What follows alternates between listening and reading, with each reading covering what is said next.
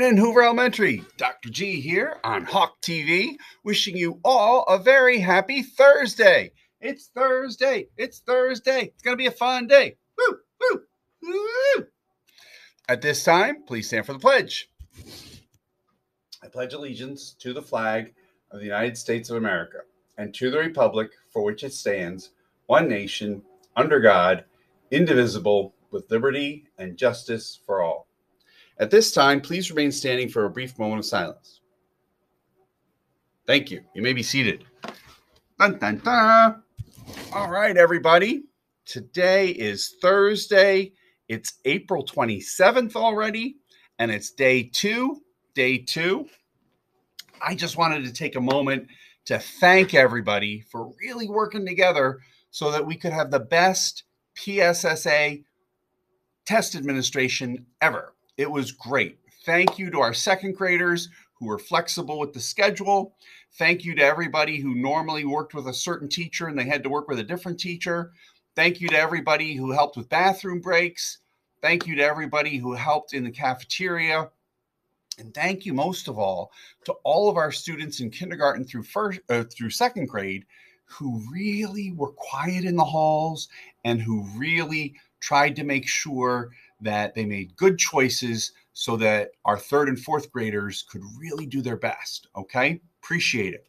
Now, you might be saying, Dr. G, are we all done? Not yet. Not yet.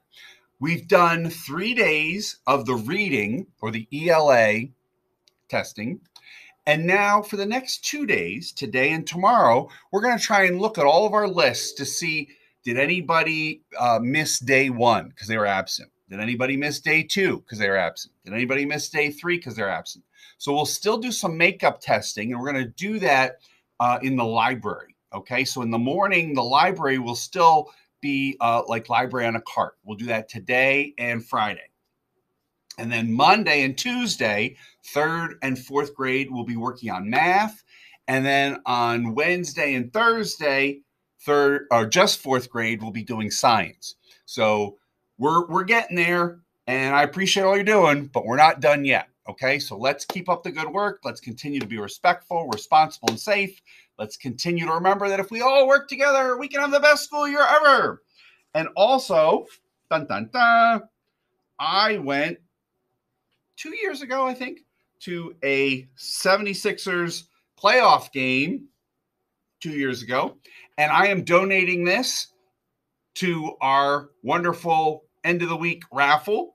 So go 76ers, and you can earn a raffle ticket for your teacher by following his or her directions the first time, by being respectful, responsible, and safe, by being calm and quiet during the PSSA test administration, and really also by especially making good choices on the bus and at the bus stop. I'm getting some reports that there are some students who maybe were just a little tired or a little frustrated from the PSSA, or maybe something happened at recess, or maybe something happened at home. But we have some students who I think when they're waiting for the bus, they're maybe walking onto other people's property. We probably shouldn't do that because people call me, they know that we're Hoover Hawks, we're all wearing Hoover Hawks stuff. They all know where everybody goes. So people call me and they say, hey, Dr. G, can you just remind your students that we would really appreciate it if they do not touch other people's property when they're waiting at the bus stop? I said, absolutely, we're Hoover Hawks, so we will do that.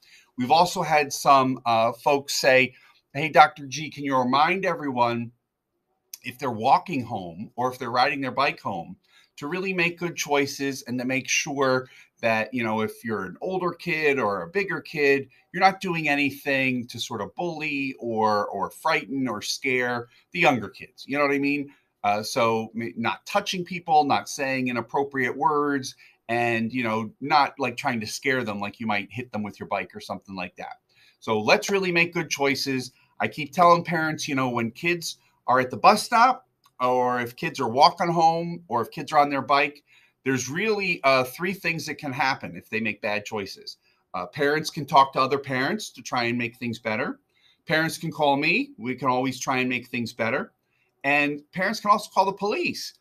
because it's happening off school property after school hours. So we don't want that to happen. So please, please, please, if you're somebody who rides the bus, is at a bus stop, or is a walker, or is a bike rider, please continue to make good choices. And remember, everybody's watching you all the time, all right? And good leaders make great choices even when it looks like nobody's watching them, all right? So if you're at the bus stop and you think nobody's watching you, think to yourself, what would Dr. G want me to do? How would he want me to behave?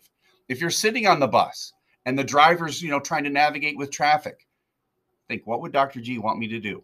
All right. If you're riding your bike to or from school, what would Dr. G want me to do? All right. Let's have a great day, everybody. And we'll be getting ready for the PSSA makeups very shortly. And our normal schedule is in effect for today and tomorrow. So second grade, you're at your normal special time. Fourth grade, you're at your normal special time. And then next week, when we're doing the math and science testing, we'll switch it again. Okay. But today will be as normal as possible. Tomorrow will be as normal as possible, but we will still have library on the cart for a little while. All right.